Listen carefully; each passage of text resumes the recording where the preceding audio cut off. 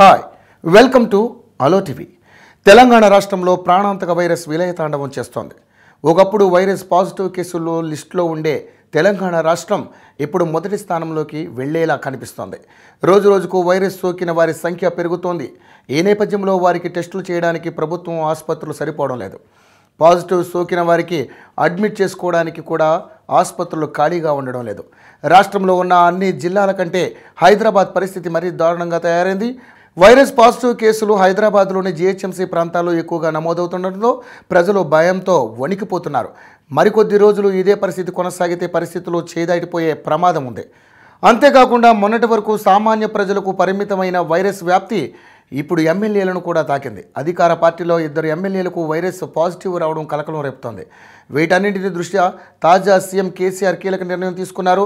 హైదరాబాద్ దాని చుట్టుపక్కల ప్రాంతాల్లో వైరస్ వ్యాప్తిని కట్టుదిట్టంగా నియంత్రించాలని నిర్ణయించినట్లు ముఖ్యమంత్రి కేసీఆర్ ప్రకటించారు. రాబోయే వారం 10 రోజుల్లో హైదరాబాద్, రంగారెడ్డి, వికారాబాద్, మేడ్చల్, సంగారెడ్డి జిల్లాలకు చెందిన 30 అసెంబ్లీ నియోజకవర్గాల పరిధిలో 50,000 మందికి ముందు జాగ్రత్త చర్యగా వైరస్ నిర్ధారణ పరీక్షలు నిర్వహించనున్నట్లు సీఎం వెల్లడించారు. ప్రైవేటు ల్యాబొరేటరీలు, ప్రైవేటు హాస్పిటల్లో వైరస్ నిబంధనలను అనుసరించి వ్యాధి నిర్ధారక పరీక్షలు, చికిత్స చేయించుకోవడానికి అవసరమైన మార్గదర్శకాలు, ధరలు నిర్ణయించాలని అధికారులను ఆదేశించారు.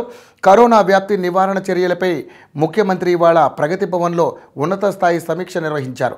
వైద్య ఆరోగ్య శాఖ మంత్రి ఈటల రాజేందర్, ప్రభుత్వ ప్రధాన కార్యదర్శి సోమేష్ కుమార్, సీఎంఓ ముఖ్య కార్యదర్శి నరసింగరావు, కార్యదర్శి రాజశేఖర్ రెడ్డి, సీనియర్ వైద్యాధికారులు, వైద్య నిపుణులు సమావేశంలో పాల్గొన్నారు. ఇతర రాష్ట్రాలతో పోలిస్తే తెలంగాణలో వైరస్ వ్యాప్తి తక్కువగానే ఉందని అధికారులు వివరించారు. మరణాల రేటు తక్కువగాను, కోలుకుంటున్న వారి సంఖ్య చాలా ఎక్కువగాను నమోదవుతుందని వారు చెప్పారు. అయితే రాష్ట్రంలోని మిగతా ప్రాంతాలతో పోల్చుకుంటే హైదరాబాద్, రంగారెడ్డి, మేడ్చల్ జిల్లాల్లో ఎక్కువగా పాజిటివ్ కేసులు నమోదవుతున్నాయని, ఆ తర్వాత స్థానంలో సంగారెడ్డి, వికారాబాద్ జిల్లాలు ఉన్నాయని వెల్లడించారు. హైదరాబాద్, దాని చుట్టుపక్కల ఉన్న ఇతర 4 జిల్లాలపై మరింత ఎక్కువ దృష్టి పెట్టాలని, ఈ 5 జిల్లాల పరిధిలోని 30 అసెంబ్లీ నియోజకవర్గాల పరిధిలో యుద్ధ ప్రాతిపదికన చర్యలు చేపట్టాలని సీఎం ఈ సందర్భంగా ఆదేశించారు. హైదరాబాద్ తెలంగాణ రాష్ట్రానికి గుండెకాయ లాంటిది. ఎక్కువ జనాభా కలిగిన నగరం. దేశంలోని మెట్రోపాలిటన్ నగరాల్లో హైదరాబాద్ ఒకటి. హైదరాబాద్ ప్రజల ఆరోగ్యం, నగర ప్రగతి, నగర పేరు ప్రఖ్యాతులు సుస్థిరంగా ఉండేట్లు చూడాల్సిన బాధ్యత మనందరిపై ఉంది. రాష్ట్రంలో వైరస్ వ్యాప్తి తక్కువగానే ఉన్నప్పటికీ హైదరాబాద్, దాని చుట్టుపక్కల ప్రాంతాల్లో ప్రతిరోజు కొన్ని పాజిటివ్ కేసులు నమోదవుతున్నాయి. దీన్ని పూర్తి స్థాయిలో నివారించాల్సిన అవసరం ఉంది.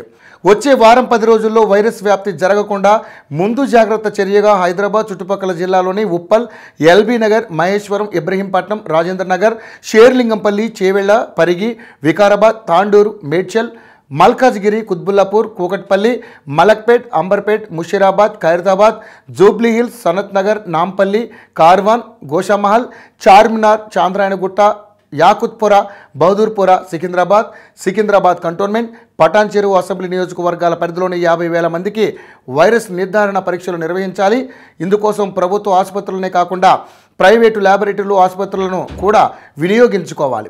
ప్రైవేటు హాస్పిటల్లో జరిపే పరీక్షలు, చికిత్సకు అవసరమైన మార్గదర్శకాలను, ధరలను అధికారులు నిర్ణయించాలి.